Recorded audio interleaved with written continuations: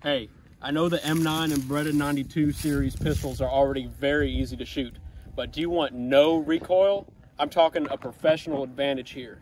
This compensator on this pistol is easy to shoot as a 22.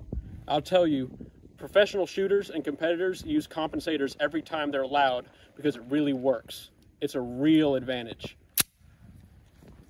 I'm Alan Griffith, the owner and sole proprietor of GriffithGuns.net. Let me show you my compensators. Our compensator attaches to an extended guide rod included in the kit. It gets alignment off the barrel and the frame, so you don't have to worry about hand fitting or threading. I've already hand fit each one myself. And I left a little bit of wiggle room where it's important to make sure this will fit on as many Berettas as possible. Now, a threaded compensator could take a day, maybe even a week if you're busy, to hand fit, if it will fit. This one, it takes 5 minutes to install it yourself. All you need is a couple wrenches. That's it. I'll show you right now. The GG92 comp fits on a variety of Beretta 92 series pistols. Just to demonstrate, I'm going to be putting it on this old 92S. We start by removing the original guide rod. Keep the same spring. You don't need a new one. Use the new extended guide rod that's included in the kit.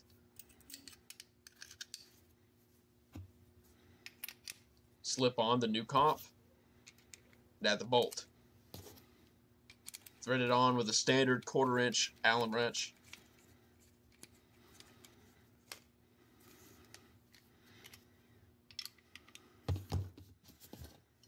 Once it starts to tighten up, you have to hold the guide rod in place or else it'll start to spin.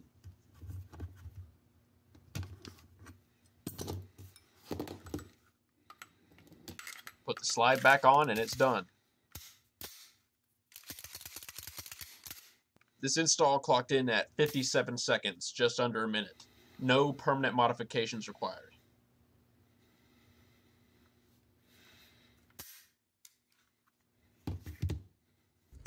I designed this compensator because there was none on the market that were good enough and cheap enough. All the other ones needed hand fitting, which requires the work of a professional, which I am, but it's just not cost efficient to hand fit a Beretta compensator for every pistol I want to use on a professional level. Now, if I did thread a compensator on here, it would cost probably twice as much money and time as it did to get a compensator like this. I'll explain why in a minute. Other companies expect you to hand fit a threaded compensator yourself after buying a separate threaded barrel. That's $200 minimum. A good compensator after that would cost at least $300 to $350. That would be at least $500 if you don't do all the precision work yourself, which might cost expensive machinery that most people don't have. Now, if you ship it off to a smith like me to do it, you're looking at least $100. That's before shipping costs. And who knows how much it would cost you if you had issues with packages being damaged, lost, stolen.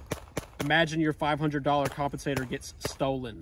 What if a gunsmith like me holds on to your comp for 3 months because he's busy? You want to deal with that? No, you don't. You want me throwing your compensator around my shop? No. You want me smoking cigarettes on your compensator? We blowing smoke on your compensator, throwing it around because I'm mad? Now, porting. There's only 2 ports on top. Why is there only ports on top? Well, it's not a muzzle brake. A muzzle brake ports gas out to the sides and backwards, so it's pulling your gun forwards. Now, a pistol doesn't have that much gas, so it wouldn't really help much. The issue with the pistol is not it kicking back. It doesn't have a whole lot of kick. The problem is it going up. So I put 2 extra large ports on the top to port as much gas as possible straight up to keep your gun on target as best as possible. Now, here's another neat feature of my compensator, which does not apply to other compensators. It also functions as a standoff device. Now, what's a standoff device? When you press a semi-automatic pistol against a target, it will not fire. Now, I know it doesn't seem like a big deal. No one would willingly press your gun against a target, but shit happens. Now, here's a little anecdote. One of my friends told me about this cop Maybe he was in my county. I can't remember. But anyways, this cop was stuffing a guy in the back of his squad car.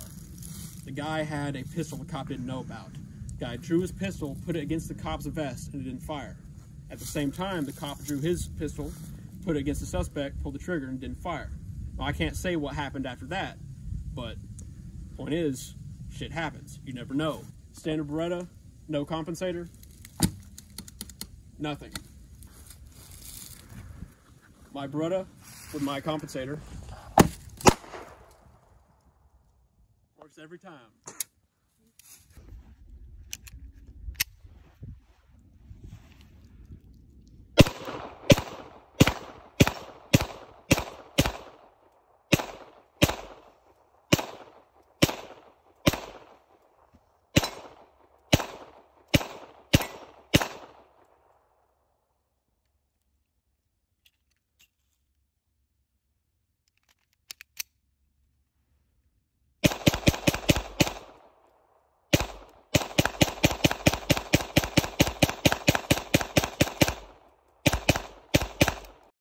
Again, I'm Alan Griffith. Thank y'all so much for watching. My website is griffithguns.net. Many people have argued that this type of compensator does not effectively port gas. They say it's just a slide weight. This is untrue. I'm going to leave a clip so y'all can see the proof for yourself.